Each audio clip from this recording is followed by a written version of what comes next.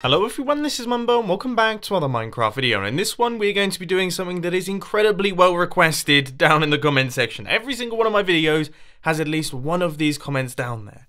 People ask me, what is the best way to hide away my base? So in today's video, we are going to be taking a look at a bunch of different techniques and a whole ton of different redstone contraptions. Now, this video is going to be organised in a very simple pattern. We're going to have three different categories. We're going to have the simple category, we're going to have the hidden inputs category, and then we're going to have the slightly more complicated category. All of those will be on the screen right now, and there'll be time jumps down in the description to allow you to get to certain sections of the video quickly, but now let's crack on. Design number one is the 2x1 flush piston door. Now you guys have probably already seen this about a billion times on YouTube already, so I won't spend too much time on it, but as you can see, 3 bits of redstone dust and a repeater set to 2 ticks, as well as a bunch of sticky pistons, and you have got yourself a working system. Now this thing is completely flush with the wall, meaning that if you were to build this and this out of the same blocks, you wouldn't be able to tell there was a piston door there, so that is a massive positive. The only slight negative is, it's not the most fancy thing in the world. Now this little fella right here is pretty similar to the first design, but it works on a horizontal plane as opposed to a vertical one. So if we flick this lever, you can see our block is retracted, then it is moved out the way, meaning that we have ourselves a completely hidden away trapdoor. Now the positives and negatives are fairly similar. Once again, if this was just made out of all the same blocks, you would have absolutely no clue that this thing was here. But the negative is, still, not particularly fancy.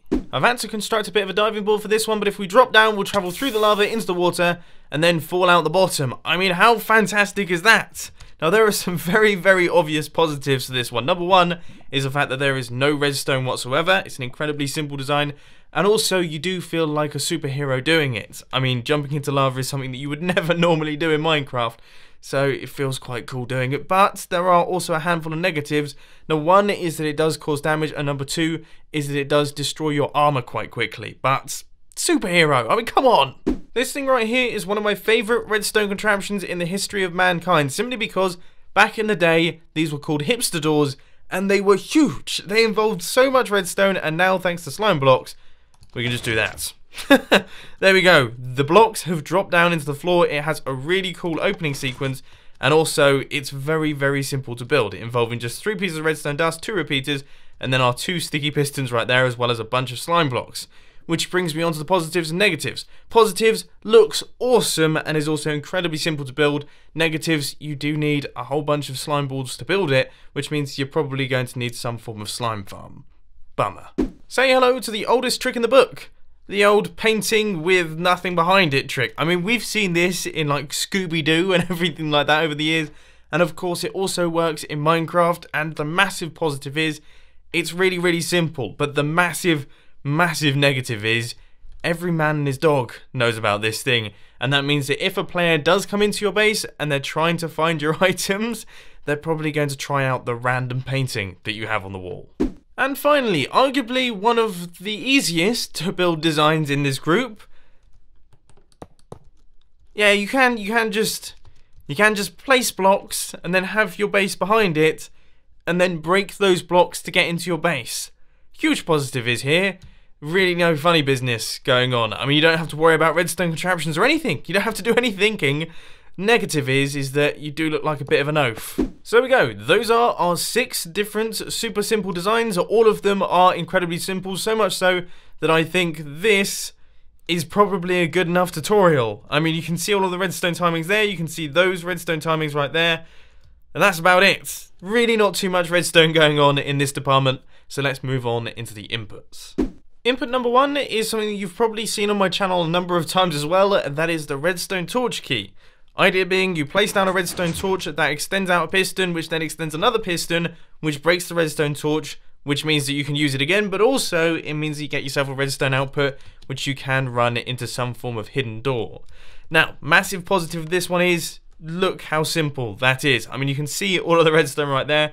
The negative is, though, you have to carry around one of these little fellas if you want to get into your base. If you don't have one of these on you, then you're going to have to break into your own base, and, well, nobody likes doing that. This next design has all of the positives and negatives of this design, but it's slightly different. This is known as the host switch, and of course, it's incredibly simple. I mean, take a look at this thing. Really, really easy to build, but unfortunately you do have to carry a hoe with you wherever you go to be able to get into your base.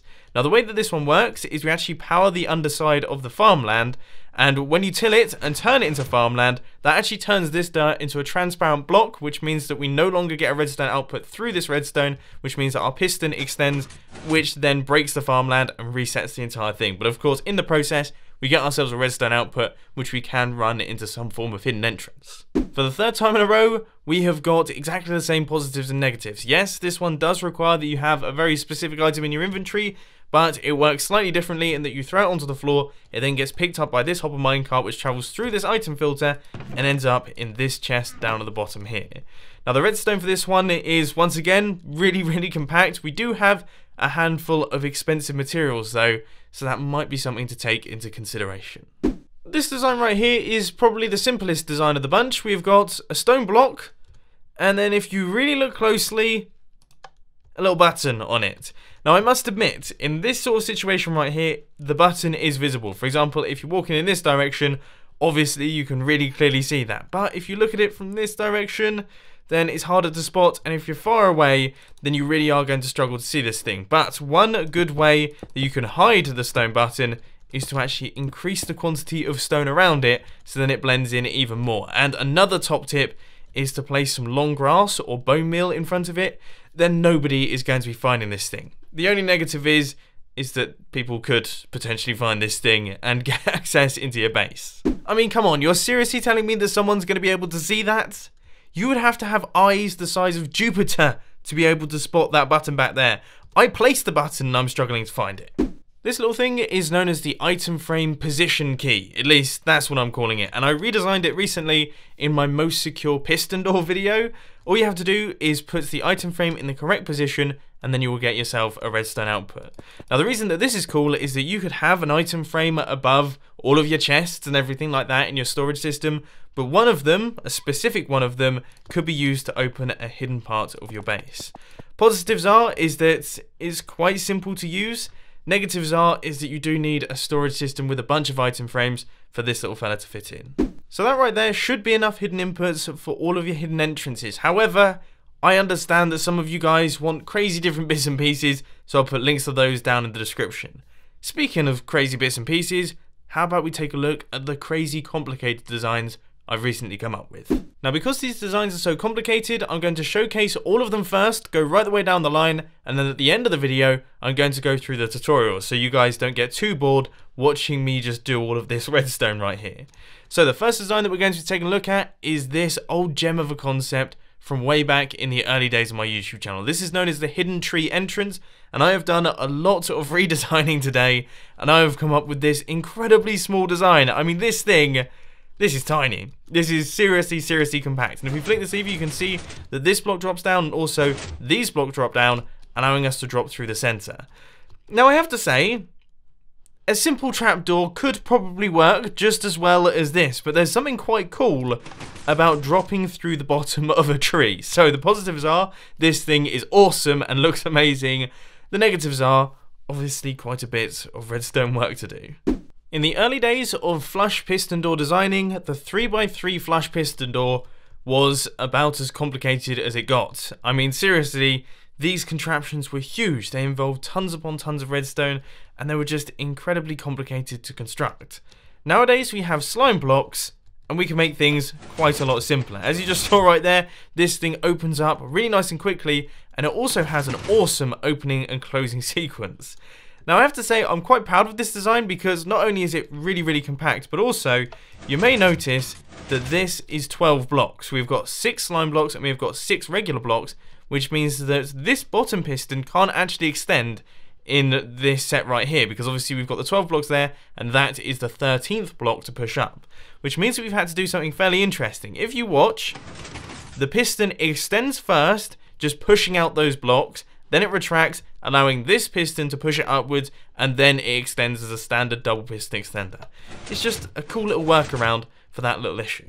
Oh yeah, positives and negatives, that's the thing that we're doing. Positives, looks really cool. Negatives, obviously it uses a lot of redstone. In fact, I think those positives and negatives probably go for most of the designs in this section right here. Once again, this is an old gem of a concept from the early days of my YouTube channel that I've sort of remastered and redesigned in the latest Minecraft update to create something tiny. This thing is just 3 blocks wide and it's just 4 blocks long, and if you flick this lever right here, you can see that our little decorative pillar drops down, revealing a hidden entrance right there. Now this is known as the secret pillar door, and if we flick this lever you can see that all of the blocks return. I mean, it's a simple concept. It's an incredibly simple concept, but it's something that I personally quite like. So obviously the positives are, once again, as per usual, this thing looks awesome. The negative is that, of course, you do need to have pillars in your base. Not many people really tend to have big pillars like this in their bases, but if you do, then this is the perfect design for you. Now I know what you're thinking. This doesn't look particularly hidden. This looks like a completely standard piston door, and if we hit this button you can see that it operates as a completely standard piston door. It seems very strange, and it doesn't seem to fit in with the video, and most importantly, it seems to be a very big design for a standard piston door. But the idea is you have another input. Now this one would be hidden away. Perhaps it could use some of the input devices that we've taken a look at in today's video. You hit that button, and that opens up the pistons down at the bottom as well. Now what that means is that you can open up your piston door and also drop through the bottom of it, going down into a new part of your base, hiding in plain sight. And finally, we have gone into a completely different world right here. This one looks a lot less voidy and a lot more Minecrafty, because we're going to take a look at one of my favourite redstone videos I ever did. Now, I have no clue when I uploaded this, but I think it was when slime blocks were first introduced into the game, so quite a long time ago, and it's called the Slime Bump Secret Entrance. It's as simple as that. All you have to do is you place a slime block down in the floor at the bottom of a cliff, and then you walk up to the edge of the cliff, you walk off the edge of the cliff, and then you hold W and move backwards into your base. It's as simple as that, and it's awesome. I absolutely love this thing. Feels like something out of Assassin's Creed. The only negative is that of course you do have an exposed slime block, which if people put 2 and 2 together, they see the slime block, then they see that area right there, they might be able to locate your hidden entrance. But still, this thing's amazing. And that, my friends, is that. Those are all of the designs that I have for you guys in today's video. So now let's crack on, and I'll show you how to build this design, this design, this design, and this design. For our hidden tree entrance, the first thing we want to do is create a 5x5 area. Then you want to place a double piston extender right there with 3 sticky pistons facing across and a sticky piston facing upwards right there. So that one right there is going to be dropping the floor down, and this one is going to be retracting all of the tree blocks, and then this is going to be moving all of those tree blocks across, allowing us to drop down into the bottom. So now what you want to do is place in a block just up like this, which is going to be your input. We're going to have a repeater running across just like that, with some slabs going in this direction, and then some blocks, then a block up like this, and a block down at the bottom there with some redstone dust. Then we're going to have redstone, and we're going to have comparators facing in each direction like that, with another slab right there and redstone dust. Next up, we're going to go underneath this block right here and place a sticky piston with a redstone block on its face. Then we're going to fill in this entire area with blocks, with a block up just like that. Then we want redstone dust out the back. We want 4 ticks and then 3 ticks on both of those repeaters with redstone dust right there. And then we want 4 ticks right here and 1 tick on that repeater right there, which is going to do a decent quantity of our double piston extender circuit. Then we just want to place the redstone dust up like this and a block like that, which is going to do the top extension. Finally, onto the slightly strange bit. This is going to be the final block retraction, and it involves a whole ton of observers. Now, I've had to do this to keep things nice and compact. We're going to have 2 observers facing in that direction, with a block right there, then a regular piston facing upwards, another observer facing in this direction with a block on its face. Now, if we place a lever on this block, we should see that we will get the full extension and also the full retraction as well. Fantastic! That thing is now working. Now for this one, you want to get things started with a 5x4 area, and the first thing we're going to do is chuck in a double piston extender just a little bit like that, and then we're going to add in the pulse extender around the bottom. So we're going to have a repeater set to 4 ticks and a repeater set to 3 ticks with a block up like this, a block right there, and then redstone dust on top of both of those. Now this block right here is going to be your input, and that's going to be extending out all of the pistons down at the bottom. And then we're going to have an observer facing in this direction, which is what is going to be firing up the blocks. So you know at the beginning it shoots the blocks upwards. That's what that observer is there for. So then you just want to place in a 2x3 area of slime blocks, and that's where your door blocks are going to be going. For the final parts of the bottom circuit, we're going to have a block up like this, a repeater set to 4 ticks once again, running into this immovable object right here, and then on the side of this block, we're going to place in a redstone torch, which is going to be running out into our dropper that's going to be facing upwards. We're going to take a comparator output from that one right there, and that is going to be running across into this block right here, which is going to be the final block retraction. So now we just have to place any old item on the inside of this dropper, and we can give this thing a tester. So when we flick the lever, we should see that we get the full extension. All of our slime blocks have been pushed upwards, and then hopefully we have got ourselves the full retraction. Now it's time to do the top circuit. So as you can see over here, the way that we connect them up is using a little redstone torch tower. So we're going to take a redstone torch output from the side of this block right here, and that is going to travel upwards like this, and we're going to go all the way up to this point right here. Now up at the top, we're going to create a pulse extender. So we've got 2 bits of redstone there, then we have a comparator facing in this direction and a comparator facing in that direction, and then we're going to cover this entire area with redstone dust just like that. Now on the underside of this one, we're going to place in our 6 sticky pistons like this, and then we're going to have 3 sticky pistons facing across, and then that's where your door blocks are going to be going. And finally, you just want to take a redstone output from this thing right here. We're going to run it out like this, and then have a repeater set to 4 ticks with redstone dust running across just like that.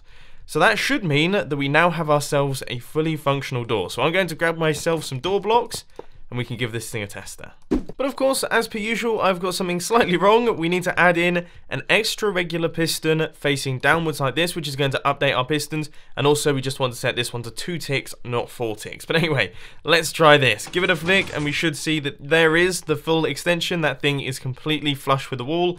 And then we should see full retraction as well. So this thing is working absolutely perfectly, and we've got ourselves a fully functional 3x3 flush piston door. The pillar door is quite a lot simpler than the other ones. All we need to do is place in a couple blocks like this. Then we have redstone dust right there, and that block is going to be our input. We're going to have a block up like that, sticky piston facing upwards, 2 sticky pistons facing upwards, and that is where your 2 pillar blocks is going to be going.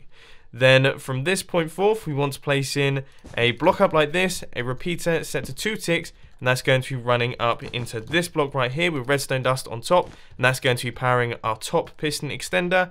And then underneath here, we just want to place a repeater, set it to 4 ticks. That's going to be going out into this block with redstone dust down at the bottom, and then a block next to that sticky piston. Then for the falling edge monostable circuit, we just want to place in a redstone torch, a dropper facing in this direction, a hopper running back into it with an item on the inside of that hopper right there, and then we want to take a comparator output, and that is going to be going into this block over here.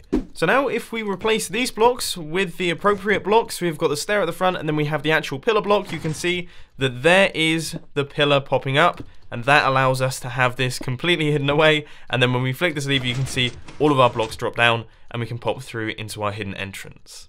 Now this design is so simple that I don't actually think it requires a full block by block tutorial. All you have to do is make it so that one of the buttons just runs into our piston door. So for example, this button on the left, that just runs into the piston door, that opens up, and the piston door is a very simple 2x2 design. But then down underneath, you can see that we have these extra pistons, and then you need to make it so that this button or your other input runs both into the bottom pistons and also into the piston door, meaning that all of them open up. It's really very easy, and the way that you wire it up just depends on the situation that you have. Now if you want to know how to build this design, all you have to do is go and check out the original video that I posted of it, probably around about 2 or 3 years ago now. Now I was really happy when this thing came out because I think it got 100,000 views within the first week, which for me back then was absolutely incredible. It was one of the viral videos that I produced of the time. I haven't actually watched it back just yet though, but I will just apologise for how terrible the video is probably going to be. Anyway, I hope that you enjoyed this one. If you did, please sure to hit that like button, and if you really loved it, then make sure to subscribe. But thanks for watching guys, this has been Mumbo, and I'm out. I'll see you later.